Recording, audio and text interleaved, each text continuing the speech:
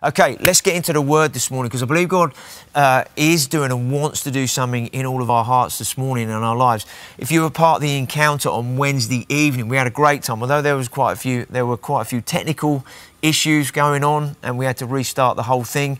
It was a powerful evening, and God is downloading His heart, not just for Him and for one another, but also for those that don't know Him. When we talk about harvest and we talk about what God's been saying, as we move towards and move more into what God's saying, it has to look like something, and He wants to do that through us with His heart. And so we want to focus this next period of time on the things that Jesus said, and a lot of that's going to be around things He said to do with the kingdom, okay? And understanding that we're part of a kingdom and God wants to extend His kingdom. And Jesus said that the kingdom of heaven is not over there or over here. The kingdom of heaven is within you. So God wants His kingdom to be in people. And we're going to look at some of that this morning and God's heart for that through the Word. So let's have a look at Matthew chapter 5. And we're going to look at verse 3 for a few moments. And this is in the context of what in our Bibles is often called the Sermon on the Mount, and on the Mount of Beatitudes, Sermon on the Mount. And the first verse, if you like, or the first sentence that He went into was this in Matthew 5 verse 3. It says, "Blessed are the poor in spirit, for theirs is the kingdom of heaven," or the kingdom of God. Matthew wrote kingdom of heaven because he primarily wrote the Gospel of Matthew to Jewish people, okay? And so he used the word kingdom of heaven there so that they would receive it more readily than using the word kingdom of God, because that would have challenged them and they would have rejected some of it. Well, if he's using that word, we're going to reject that. So the kingdom of heaven, and that would enable them to at least get more into that and listen and read the gospel. So blessed are the poor in spirit. Now, what does the word blessed there mean? Because what it does, it begins to encompass God's heart for people and what He wanted people to come into in terms of relationship with Him. The word blessed there means, when we know it means happy, joyful, okay, but it means there's a greater depth than just being happy. And the word blessed there means when God is present and involved in someone's life with His hand, with God's hand at work, directing all his affairs, all that person's affairs, for a divine purpose, okay? So we hear the word blessed there, that it says, blessed are the poor. So when God is present and involved in someone's life, that God's hand is at work directing their life for a divine purpose. Wow, what does that mean? The word blessed there means when someone's life is in alignment with God, there's a release of God's divine purpose and His heart at work in their life. And also, this is what it means. There's a sense that, okay, this word blessed also encompasses a phrase called coram Deo, which means before the face of God. Isn't that amazing? That Jesus used this word blessed that had a much greater meaning than just happy. So when Jesus was teaching the people and He used this word blessed, they understood in that word and in that sentence, not just God wants to make you happy or God wants to make you joyful, okay? They understood that by Him saying that Jesus was saying God wants to be present in your life and at work in your life, outworking something divine in you as if you were before the face of God. And He was explaining it, that's the kind of relationship that the Father wants to have with you as an individual, a before His face, a face-to-face relationship where He is at work in us, working out His divine purpose for you and what He wants to do around you. I think that's amazing, just in that one little word there. And then it says He wants to encompass all of that. He says, blessed are those. He wants all the people that are poor in spirit, those that don't know Him, to come into that kind of relationship with Him. Isn't that amazing?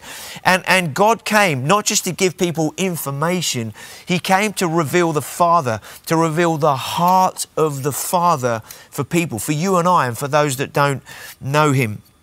And in that word poor there, blessed are those who are poor in spirit. The word poor there means to be those who are in abject poverty spiritually, in utter helplessness, in complete destitution spiritually.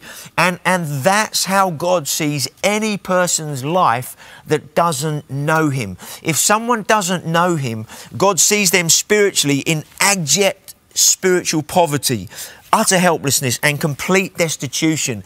And instead of that, he wants us to have a before the face of God relationship with him, where he is at work working out his divine purpose in us.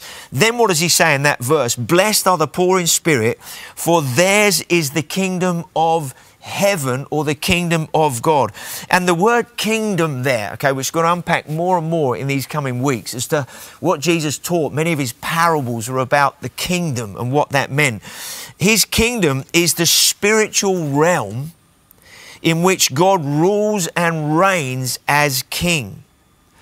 And this is also important, where his will is being fulfilled in that person's life or in that group of people's lives. And therefore, if his kingdom, his rule and reign is at work in a person, in a group of people, then it's going to begin to be outworked in the place where they are. The town, the community, the village, the street, the home, the city, wherever it is. And so God's kingdom is the spiritual realm in which he rules and reigns, and where his will, his governance, his rule and reign is being outworked on earth in an individual or in a people, and then as a result in a place. So what does all of that mean? What does that one verse mean? It means that God has created us to know him, to be at one with him, so that we also then rule and reign with him. So we're part now of a spiritual kingdom called the kingdom of heaven, or the kingdom of God. But that kingdom isn't just an ethereal thing out there somewhere. God puts his kingdom in us so that he can then work his kingdom out through us, so that he can rule and reign in us and work his will out in us and through us, so that he can then put his kingdom on the inside of others as others respond to him and come into the same kind of relationship that we are so blessed with to have as believers. And therefore his purposes are then worked out on earth. His kingdom is worked out on the terra firma where we live. And so that is God's heart, to have this coram Deo relationship, this face-to-face relationship. That's his heart. And so let's have a look in Genesis. We're going to do a kind of a little overview, if you like, of God's heart through the Word. And I believe he's going to do something in us in a couple of different ways this morning, which we're going to unpack as we go through the Word. So let's have a look at Genesis chapter 1, verse 26 onwards. Now, we're going to use some scriptures that some of you are going to be like, you know them really well, okay? And some of you might hear some scriptures this morning and think, I never knew the Bible said that, or I have never read that before. If you hear some scriptures you know really well, please don't just switch off, okay? Don't just think, oh yeah, you know, I'll wait till he says something I haven't heard before. God wants to do something in our hearts this morning. So let's go with him. Just invite the Holy Spirit. Holy Spirit, work in my heart this morning, that I don't just hear your word today, but you change my heart. You release your heart in me in a fresh way today. So let's see what God's heart and purpose is right at the beginning in creation. Verse 26 of Genesis. Then God said, okay, having created everything that we see around us, creation coming into place, then he said on day 6, then God said, let's make man in our image, in our likeness. Then it says in verse 27, so God created man in his own image, and in the image of God he created him, male and female, he created them. So God's heart was, he created creation. He brought creation into being, if we can put it that way. Then what he wanted to do, and he said about creation, that is good. Now, I don't know about you guys, but we've all travelled a bit, whether around this country or to other nations, or you've watched TV programs where they're showing you other places you've never been to, and when you see some of creation, or you're driving along and you're driving along through some hills or mountains, and you kind of have one view and you look and you go, that is absolutely stunning, and that is beautiful. That's like, and sometimes it takes your breath away, and you look and you go, wow. And I know often you say, wow, God, you are amazing that you created that, and it's absolutely stunning and beautiful. And we're amazed at some of the places that many of us have never been to, and they look at the world, isn't it absolutely beautiful and stunning? And God looked at that and said, yeah, that's good. But then when God created mankind, Adam and Eve, and he looked at mankind, what did he say? He said, that is very good.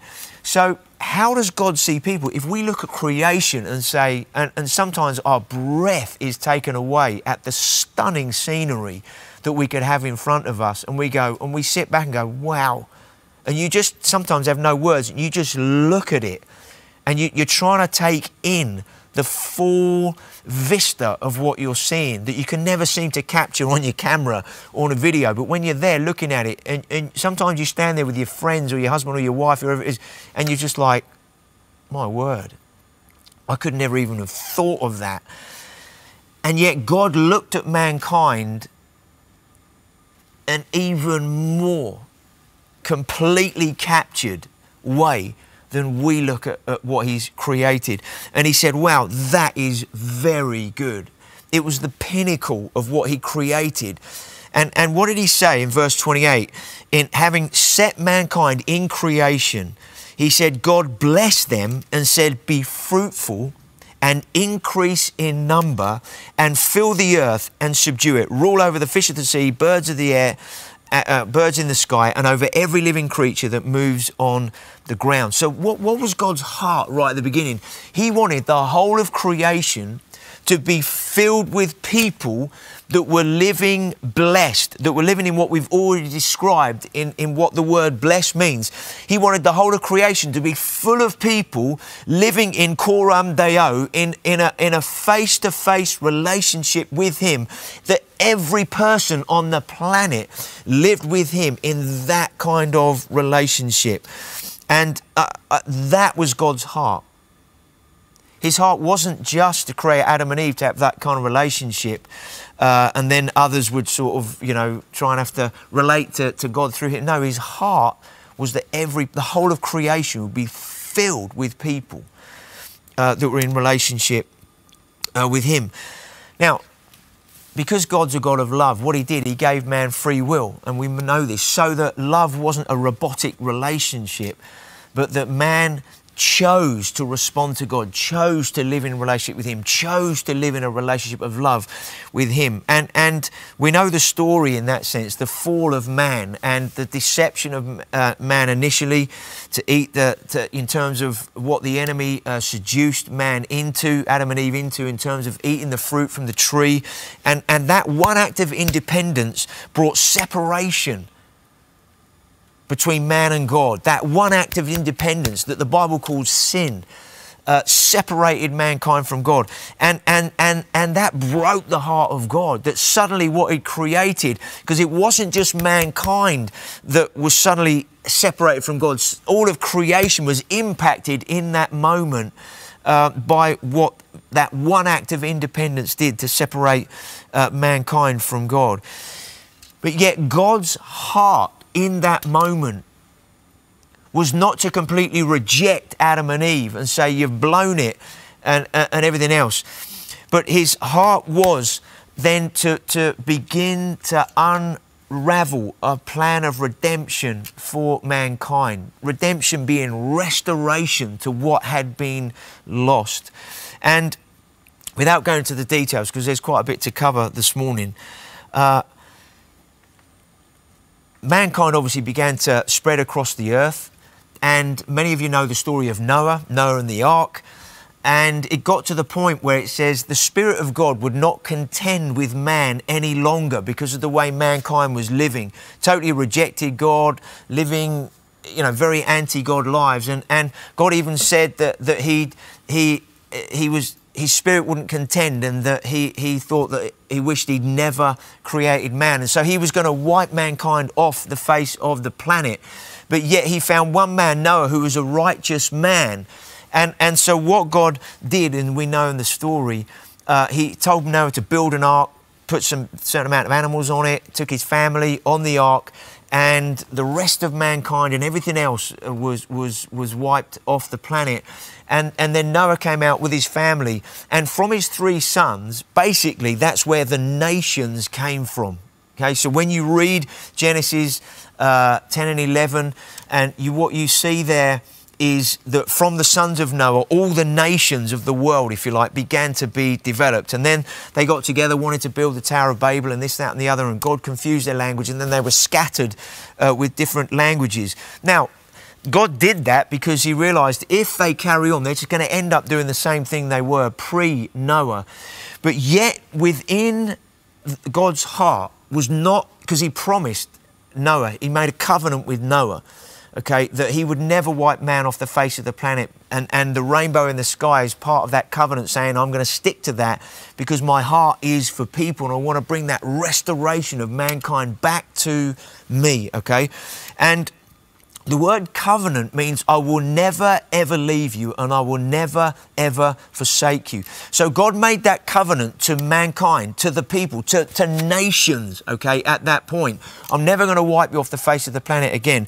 But God wanted to outwork his redemptive plan and purpose now to bring mankind back to him.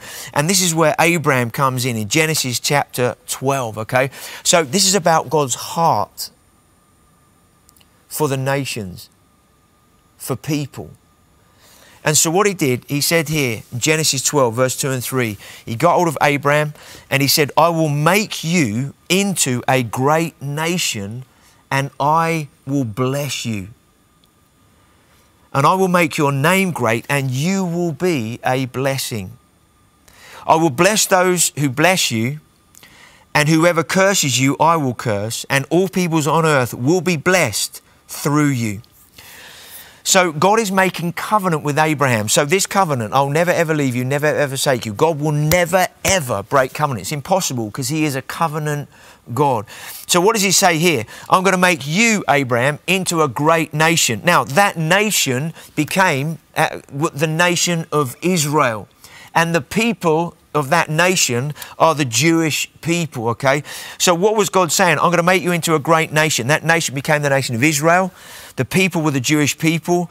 And what was God saying? In a nutshell, he said, what I'm going to do is I'm going to raise up a nation, a people, who I'm going to reveal myself to them because I want to reveal who I am to them so they can be in relationship with me. I'm going to reveal my heart to them. I'm going to reveal who I am to them so that then they can reveal my heart and who I am then to the nations, because my heart is for the nations. My heart is for the people. Even though people have begun to reject God and forget him again and worship all kinds of other things, because he's a covenant God, it's like, no, I've got a plan of redemption, a plan of restoration, a plan of salvation to bring people back to me, okay? And what did he say? All peoples are going to be blessed through you, okay? So not only the nation of Israel and the Jewish people, God said we're going to be blessed, but he wanted to bless the nations. And when we understand the word blessed, like we've read in Matthew 5, we understand God's heart, okay?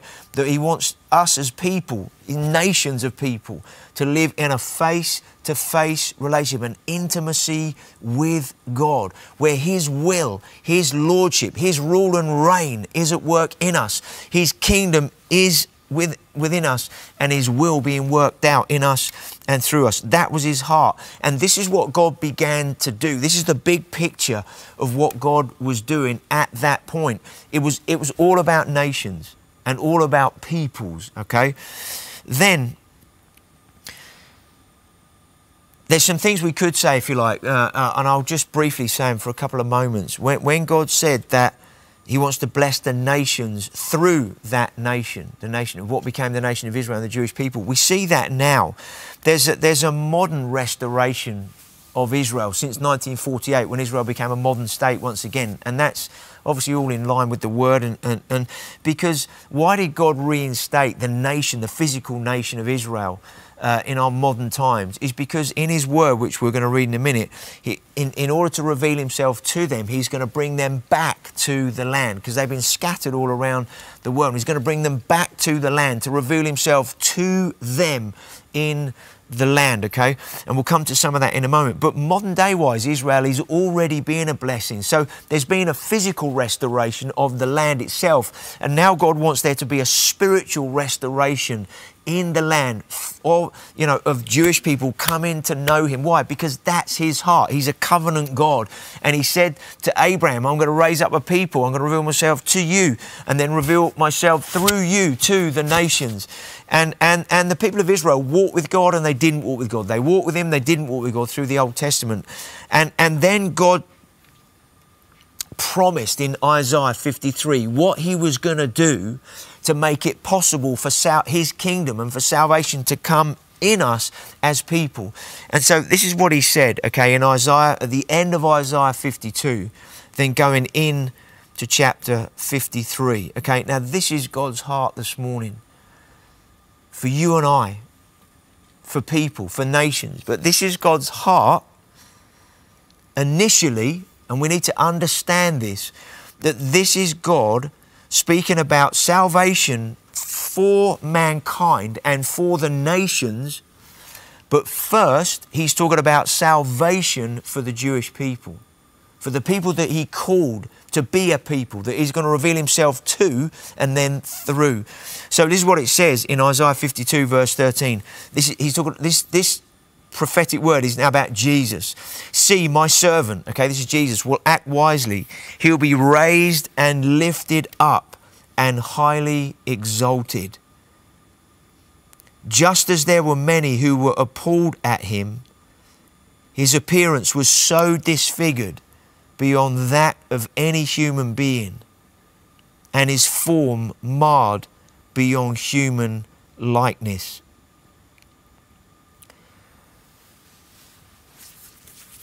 Why did God's Spirit not want to contend with man any longer? Because God is holy. What he created was holy, both creation and mankind. A holy creation, a holy people, a holy mankind, to be in relationship with a holy God. When Adam and Eve sinned, suddenly they were separated because they'd done something unholy. They acted independently from God. There was disobedience there. Something unholy came in, and they couldn't be in relationship with God in the same way that they were any longer, because suddenly something unholy had taken place. And what the Bible describes in Isaiah 53 is what sin does on the inside of us as people. What does sin look like? Because as people, we see the outside of one another. You know, you can walk down the street and you see people, you know, walking along, and we look at the outside. We see the physical form, but we don't necessarily see what do we look like on the inside. And it talks about Jesus here. It says his appearance was so disfigured beyond that of any human being, and his form marred beyond human likeness. When Jesus hung on the cross, you could not tell who he was. He said he was marred beyond human likeness. He was so disfigured, you couldn't tell who he was as a human being. The beatings, the way he was treated, what had been done to him. And that physical representation on the outside and what Jesus willingly went through shows what we as people are like on the inside before we know Jesus. What we look like, what sin does on the inside. Sin so disfigures us as people, so mars us as people on the inside. And then Isaiah 53 says this, surely he took our pain and bore our suffering, yet we considered him punished by God, stricken by him and afflicted. But he was pierced for our transgressions, our sin. He was crushed for our iniquities, all of our wrongdoing, all of our sin. The punishment that brought us peace was on him. So the punishment that was put upon him, all the from the beatings, the whipping, the nails in the hand, hanging on the cross and everything he went through, the punishment that he went through brought us peace.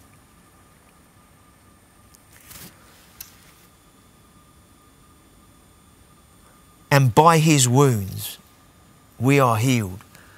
Now that word wounds there, it means spiritually, mentally, physically, emotionally. It means by his wounds we are healed. The wounds that he went through, everything that he went through, it doesn't just represent physical healing, because that one line is in the context of what God is doing in order us to be forgiven, to be set free from sin, the guilt, the pain, the shame, and everything that goes with it. See, this is God's heart for you and I, for people.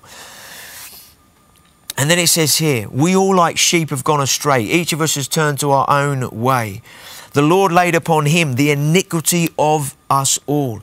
He was oppressed and afflicted, yet he did not open his mouth. He was led like a lamb to the slaughter, and as a sheep before his shearers is silent, so he did not open his mouth. By oppression and judgment he was taken away. Yet who of his generation protested? For he was cut off from the land of the living. For the transgression of my people he was punished. Now we need to understand, first of all, that was primarily and first of all written for the Jewish people. God's heart wanting salvation to come to those he had called and chosen, to be his people, to reveal himself to, so that he could then reveal himself through them. But yet we know it's also for the nations, because of what God promised in Genesis 12 to Abraham, that he was going to raise a nation through him, but then also be a blessing to the nations, because God in his heart knew that salvation was going to come through them, through the Jewish people, to the nations, because that was God's heart and God's purpose. Then look, what does it say in Ezekiel 36? Because we need to move on. 24 to 28. It says here, again, Ezekiel prophesying, for I will take you out of the nations. This is to the Jewish people scattered in the nations. I will take you out of the nations. I will gather you from all the countries and bring you back into your own land. I will sprinkle clean water on you, and you will be clean. I will cleanse you from all of your impurities and from all your idols. I will give you a new heart and put a new spirit in you. Sounds like the cross, eh? Sounds like the gospel that we know. I will remove from you your heart of stone and give you a heart of flesh. I will put my spirit in you and move you to follow my decrees and be careful to keep my laws. Then, it says, then you will live in the land I gave your ancestors. You will be my people and I will be your God. Ezekiel was around, there was about 130, 140 years, something like between this Ezekiel 36 and what we've just read in terms of Isaiah 52 and 53, around about that kind of period of time. And so God speaks to Ezekiel, prophesies through him, connected with what was already spoken through Isaiah in terms of the Saviour that was going to come. This is what he's going to go through so that you can be forgiven, so that you can be healed, so that you can be saved, so that you can be restored, so that you can be redeemed, so that you can come back into my divine purposes that I have for you.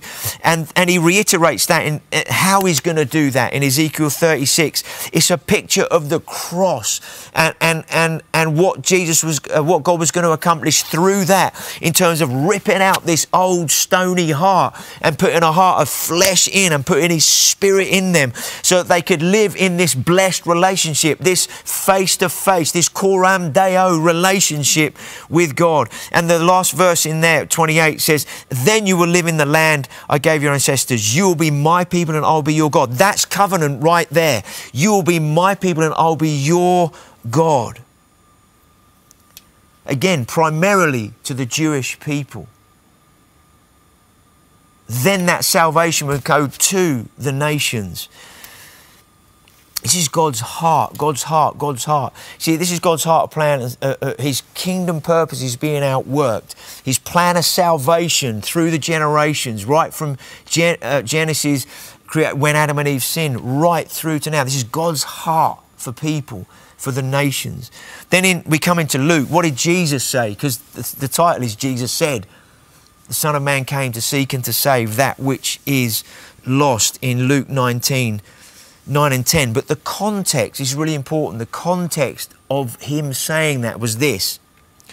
He'd come into a town where Zacchaeus, tax collector, climbed a tree to see Jesus because he was a short guy. Not Jesus, Zacchaeus was a short guy and he couldn't see Jesus. Jesus came up to him, called him by name, said, I want to come to your house for dinner today. Went to his house, and because of what he spoke about and what took place, in verse 9, Jesus said to Zacchaeus in his home, he said, today salvation has come to this house because this man too is a son of Abraham. For the Son of Man came to seek and to save what was lost. We need to understand the primary context of this, and what Jesus said was to the Jewish people. So he said this today, and he's come to your house. You too are a son of Abraham. Why was that so important? Because Zacchaeus was a tax collector. He was a Jewish guy, but he was a tax collector. He would have taken more from the people, stolen from them, taxed them more. And the people hated tax collectors. They despised tax collectors. And what Jesus came and said, he said, hey, to those that are the most hated and those that are most despised, the kingdom is for you. I'm bringing my salvation to you. And today, salvation has come to someone that many of you, he was talking to the crowd, that many of you are saying, he's rejected, God would never accept him, we hate him, he's despised, look what he's done. But there was such a change in Zacchaeus that he said, I'll give back 4 times over what I've taken to people, what I've stolen from people or taxed them or whatever he's done. Such was a change of heart. Then Jesus said, for the Son of Man came to seek and to save what was lost. What was Jesus doing? He was coming primarily to the Jewish people as a Jewish Messiah to reveal himself to them, to say, I've come to bring salvation. I've come to fulfill Genesis 12. I've come to fulfill Isaiah 52 and 53. I've come to fulfill Ezekiel 36. There's loads of other scriptures and prophetic words in the Old Testament that he come to fulfill, linking with this, but we haven't got time to cover all of them. But he's saying, I am here to fulfill all of those things, to bring salvation to you as a people because you're called by name. I've made covenant with you and I'm a covenant God, and I've come to bring you in to my divine purposes, so that not only for your salvation, but also for the salvation of nations, for the salvation of people that I so dearly love. This is God's heart. See, what is God doing all of the time? Whether it's back in Genesis, through Exodus, Leviticus, Deuteronomy, whether it is through the Old Testament into the New, through the Gospels, through Acts, through the letters to the churches, right through to Revelation. What is God doing? His whole thing, all the time. He's working out his kingdom purposes on earth. In order for those kingdom purposes to be fulfilled, he's bringing us as people, mankind, whether Jew or Gentile, into relationship through him, through salvation on the cross, so that he can put his kingdom on the inside of us, so that we can be part of fulfilling his kingdom purposes on earth. And so what does it mean for us as believers to be the body of Christ, to be the people of God on earth? It's to constantly be taking his kingdom purposes to others, his salvation to others. God never intended the people of Israel, the Jewish people, just to have relationship with him and to enjoy him and just say, well, that's great, everything's been fulfilled. He said, no, I'm revealing myself to you to reveal myself through you. So Jesus came as a Jew and to reveal himself to the Jews first, so that then the gospel could come to the rest of the nations. What does it say in Romans 1:16? This is Paul at the beginning of Romans. Romans is such an important book in the Bible, and maybe we'll cover that over a period of a few weeks at some point soon. But Romans 1:16, this is Paul the Apostle saying, "For I am not ashamed of the gospel." Let's just cover this. He's writing to the Romans, okay, because the Roman Empire was the epicenter of everything then. It ruled everywhere at the time. And if you were a Roman, you would say, we're in charge, we're the big guys. And the early church was growing in Rome because of what happened with the early church in Jerusalem, being full of Jews being saved. And the gospel then, they were then taking the gospel to other nations. They were going through the Roman Empire, causing all kinds of trouble with this gospel of the kingdom going out. People getting saved, people getting healed, the lives being transformed. In Rome, what started to happen? Some of the Rome believers in Rome started saying, well, because they still had a Rome mindset of we're in charge, everything has to fit in with they still hadn't been totally transformed by the renewing of their minds as Roman believers. So even the Jewish believers that were there, taking the gospel to the Gentiles there, the church in Rome began to think, well, hang on a minute, we don't want to have this Jewish influence. We don't want to have some of this stuff going on. So they began to kind of say, well, we're better than the Jews. And because we're Romans, we're this, that, and the other. And Paul was addressing that in the book of Romans. In the first 8 chapters, he was speaking to them and giving them full understanding of the salvation that God had accomplished for mankind. And he clearly explains how the gospel came to the Jews and first, and then as a result to the Gentiles. He explains the gospel in the first 8 chapters. Then in chapters 9, 10 and 11, he then explains how God has not rejected the Jewish people in any way whatsoever. And salvation was still for them, and still explaining that as the Jewish people get born again and saved, that will become an even bigger blessing to the world. So he was recorrecting some thinkings. Then going to chapter 12 of Romans, he says about them that needing the transforming by the renewing of their minds, okay? And why did he say that? Therefore, what went before? Because he basically was saying, hey guys, you need to have right thinking here. You need to understand that the gospel is for the Jews first, then for the Gentile. And this is what Paul is saying in Romans 1 verse 16, right at the beginning of that gospel, that he then unpacks for the rest of the book of Romans. For I'm not ashamed of the gospel, because it is the power of God for the salvation of everyone who believes, first for the Jew, then for the Gentile. So God's heart is one of redemption, restoration, salvation, bringing nations, people back into relationship with him. But he had a plan that he is still out working. But his plan is not just a plan. It's his heart being outworked from one generation to the next. And we are in that plan at this point in 2021. And God wants to release his heart in us as a church increasingly over these next few weeks. I believe this is what God wants to do in these coming months in us, is to do something so deep in every one of our hearts and lives to do with people that don't know him, the lost. If let's use the word harvest. And the scale of what he wants to do. I believe God wants to break our hearts for that which his heart is aching for, to come to know him. And that includes Jewish people as well as Gentiles. And in Ephesians 2 it describes, we haven't got time today, about the one new man in Christ. And what that means is Jew and Gentile being together as the body of Christ. That's partly why we pray for Israel and for the Jewish people. That's why we have a heart for Israel and the Jewish people. Because the gospel came to them first. And then it came through them to the nations. And God has not rejected them. He still wants them. He wants to bring them back. There are 25,000 Messianic believers, Jewish believers in Israel. There are other Jewish believers around the world. But God wants to bring the millions of Jews that don't yet in Israel back to Israel, because that's where he's going to reveal himself to them. Why do we pray for the Jewish people to return to Israel? Why do we pray for them to be born again in the land? Why? Because what you sow is what you reap. And if we're praying for their life, for them to come back from the dead, then the Bible says when they come back from the dead, you know, what blessing will that mean then to the nations? And so we want to pray for their salvation, for their blessing, for them to come alive in God, because then, boom, what's going to happen? And as we sow, we're going to reap. And as we do that, when we pray, God downloads his heart in us for the Jews, for Gentiles, for the nations, because that is what motivates God's heart.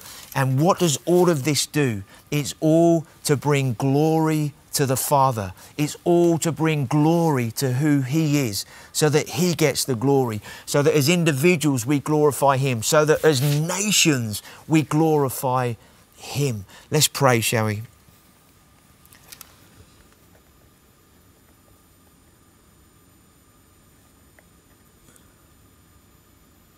Father, only you can work your heart in us.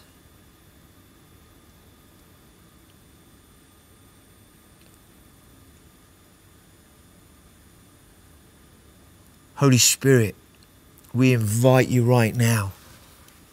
Please continue to work in me, continue to work in my own heart.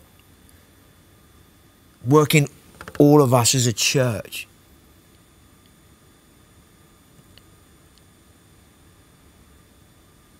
I want to encourage you to pray and just ask the Lord to soften your heart, and to deal with any hardness there may be. Whether it's towards Jewish people or towards Gentiles, those that are not Jews, just other people. Just towards those that don't know Jesus. Father, soften my heart. Would you break my heart for what your heart is broken for, what your heart is aching for?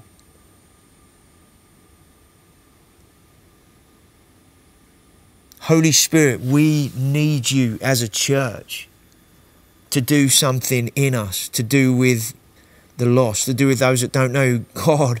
We need you, Holy Spirit, to do something in us. Would you work in every one of our hearts and lives? Maybe you need to say, God, forgive me for preferences. Forgive me for being comfortable. Forgive me for ignoring times we said pray for them or go to them or do this. Forgive me. Don't give yourself a hard time. The enemy, we just shut the enemy up. Condemnation's from the enemy. We silence that right now. There's no condemnation for those who are in Christ Jesus. But there is conviction by the Holy Spirit, and that's what we need in our hearts and lives as a church. We need a deep conviction of God's heart to do with those that don't know Jesus. And that conviction never condemns. That conviction releases something in us. It releases a cry that says, God, do that in me. Do that in me. Break me out of my comfortableness. Break me out of my preferences. God, forgive me where I've got a hard heart, or I've resisted you, or I've made excuses. Father, forgive me for anything that's got in the way of your heart being released. Forgive me if I've become so self-centered in my Christianity. I just want this or that or the other, and my prayers are more around me than they are about you and what you want to do. Father, correct some things, readjust, change some things in my heart as I just bring this cry to you this morning.